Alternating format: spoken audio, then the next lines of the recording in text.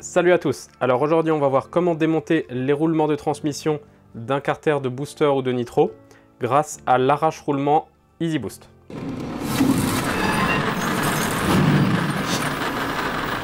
Dans un premier temps on va commencer par démonter ce roulement. Alors pour ça je mets en place l'arrache roulement Easyboost à l'intérieur du premier roulement comme ceci.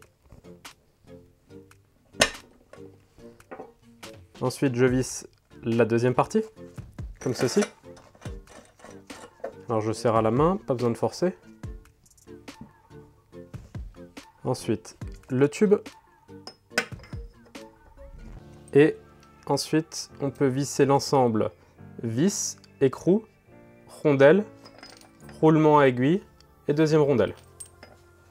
Alors si jamais l'outil tourne à l'intérieur, on peut tout simplement pousser le tube de façon à le plaquer contre.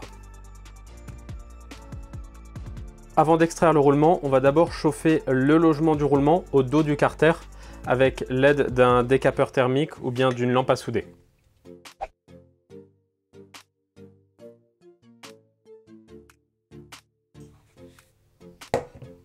Alors il ne reste plus qu'à desserrer l'écrou de façon à extraire le roulement.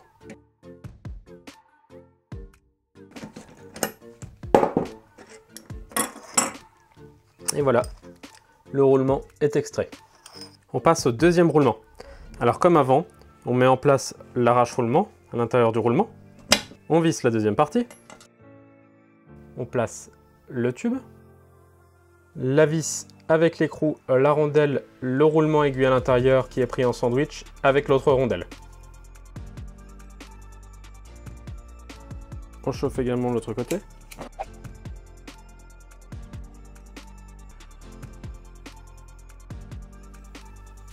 On n'attend pas et on desserre l'écrou.